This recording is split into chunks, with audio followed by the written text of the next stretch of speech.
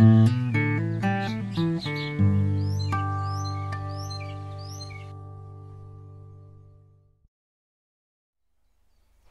guys, Selena Walker here, naturopath and nutritionist, living deep in nature here at Ysbryd y Coed, and I'm here to inspire you to live a healthy life, to create a healthy body, healthy mind and healthy planet.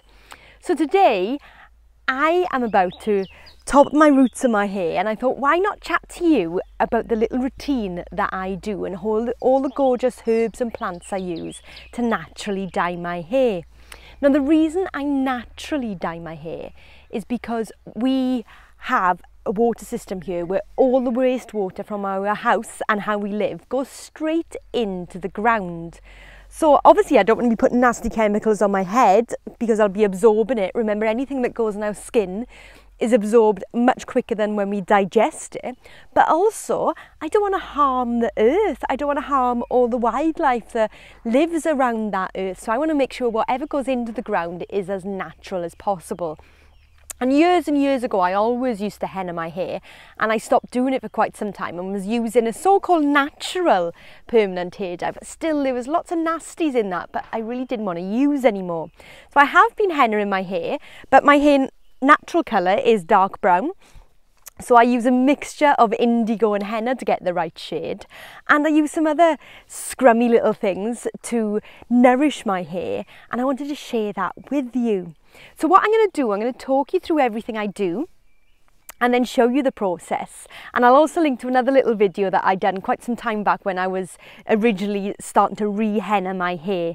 So you might be able to see, I'm not sure if I come a bit closer, you might be able to see it's just my roots. It's only about down to here that I need to henna, so I'm just going to put some on that part of the hair, and then the last part I would probably just run it through because it's so conditioning for the hair as well. So let's get on to the good stuff. So the things that you need are a few bowls, some gloves, a brush.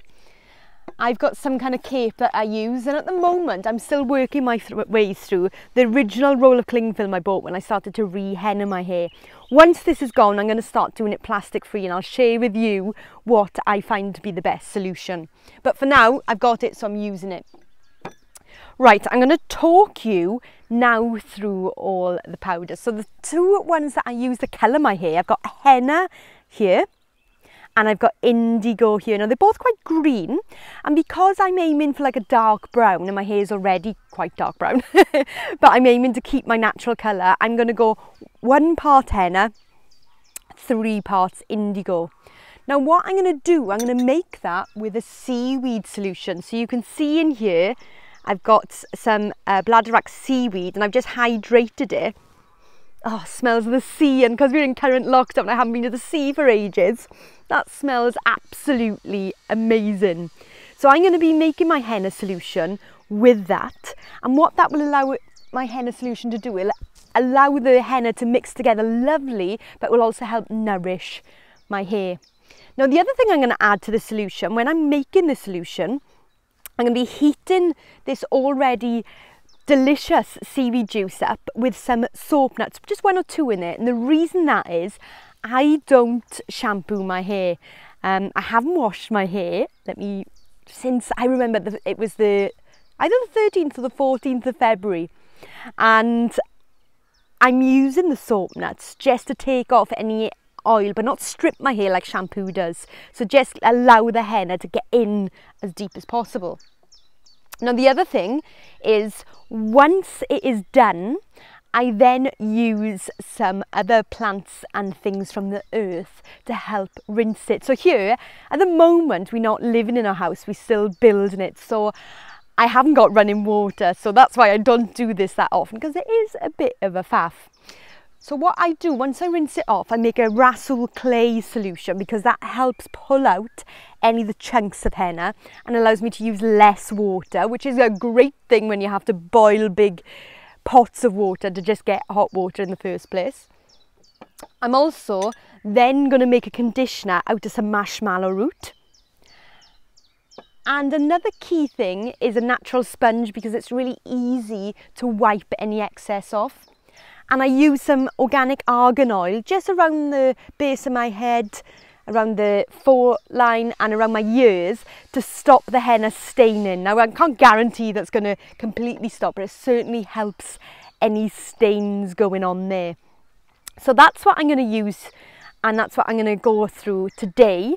I leave the henna on my hair for about 5 hours because my hair is very thick and it takes a lot for any dye to take. So I'm going to be having this on all day, and I'm going to be tuning in with you so you can see the whole process. So what I'm now going to do, I am going to go and mix this with my seaweed solution. But first of all, I'm going to put my seaweed solution with the soap nuts into a saucepan, bring it to the boil, just leave it simmer for a short period of time.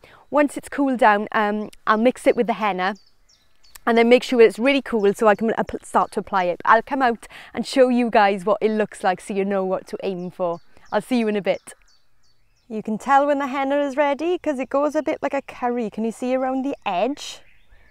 It's a bit like when the curry and the oil starts to separate. And wait for it, I'll get the henna. That was the henna, and this is the indigo. Can you see that? When you stir it, you'll see different colours. So I'm ready to slap it on. And now it's time to slap it on. I mix the indigo and henna all together. Then I can take my plaits out and spread it in. What I'm aiming to do is separate different sections of my hair to get it right into the roots. And I simply just put a thin coating at the bottom, not so much for colour, but to nourish it. And then I wrap it in the plastic wrap, and then I just chill out for 5 hours and let the magic happen. Now the complicated bit is washing it all out without running water. So it's rinse, rinse, rinse until the water runs clear. Then I put the Rossel clay on it to help get the last bits out, and rinse that out with the seaweed solution. And then as a conditioner, what I'm using here is marshmallow root. And you can check in my blog posts to find out all the details. And then finally, after I've poured the marshmallow root on, I'm just going to use a couple of drops of argan oil and rub it into my hair just for that extra bit of nourishment. And that is it. That's my natural plant hair dyeing routine. Hey guys, so if you've enjoyed this video, don't forget to subscribe to this YouTube channel.